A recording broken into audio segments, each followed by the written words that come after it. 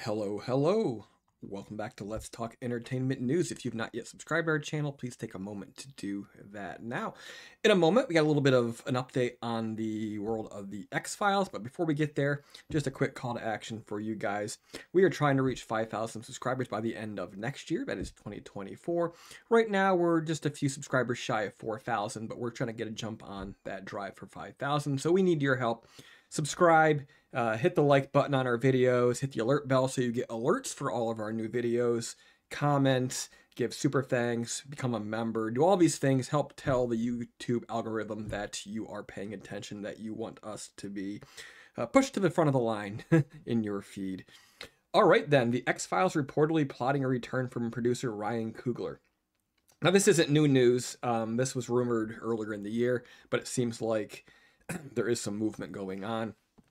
It's been 5 years since the X-Files wrapped up its 2 revival seasons with a planned animated series scrapped earlier this year. So what's next for the world of the X-Files? According to a new report from Bloomberg this week, Ryan Coogler, Black Panther, is still attached to produce a brand new version of the X-Files, which franchise creator Chris Carter had first teased earlier this year. The site reports Disney is developing a new version of the X-Files that would be produced by Ryan Coogler, the director of Black Panther and Creed. Carter had previously teased a new series would feature a diverse cast. Stay tuned for more as we learn it. The X-Files originally ran for 9 seasons from September 1993 to May 2002, with 10th and 11th seasons arriving in 2016 and 2018. In total, 218 episodes were made. Additionally, the universe of The X-Files was expanded upon with 2 feature films, The X-Files Fight the Future in 1998, and later The X-Files I Want to Believe in 2008.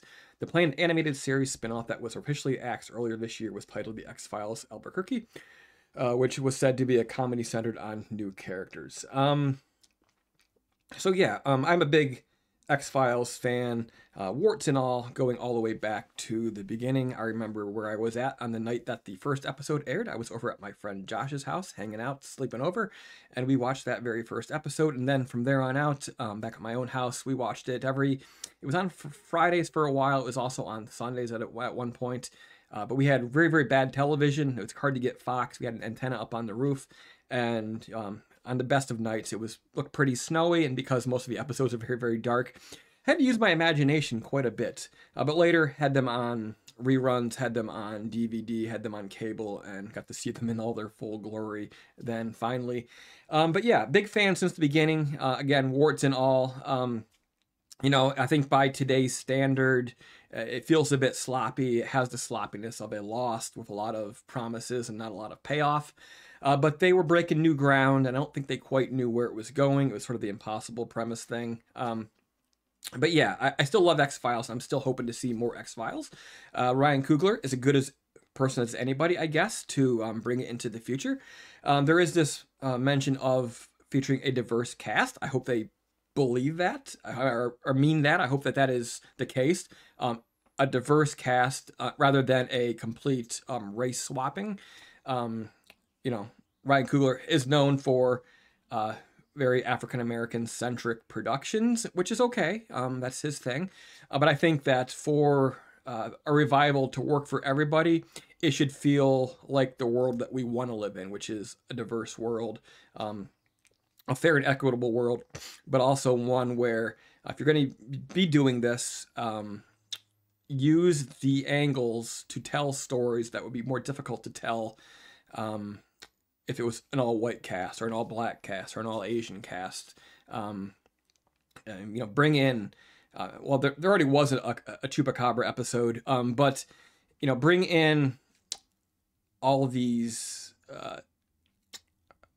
the various ethnic groups and their folklore and see where that intersects with these sort of science fiction ideas that the X-Files has always done. I think that is a possible avenue.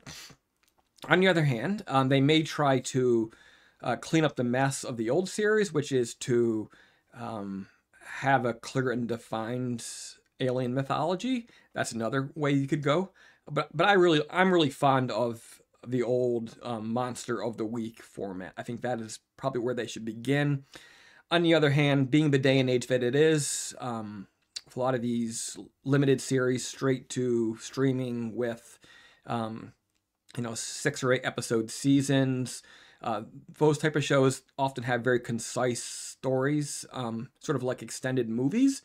That's another avenue. But for my money, I think the best way to go is sort of that monster of a week thing. Don't necessarily tie everything together, at least not in a first season. If you come back with subsequent other seasons, then go ahead, build an overarching mythology again. But I like to have something new and different every week, and I think that's where the X-Files was always at its best, despite that had the ambition to do something more with the alien mythology, but it never really quite pulled it off. So there's a lot going on, a lot of possibilities. It'd be interesting to see where this turns out. I hope that it comes to standard television, over the air, cable, as well as streaming, because I think, given where it aired, I think a lot of audience is going to be still on those older formats, not necessarily coming directly to streaming for this. But you know, I'm a big advocate of shows that air across multi-platforms. That way, all generations, all types of people can enjoy them wherever they live. So there you have it. New X-Files apparently still in the works. What do you think? Drop a comment in the comment section below and let me know. Until next time, keep it creepy.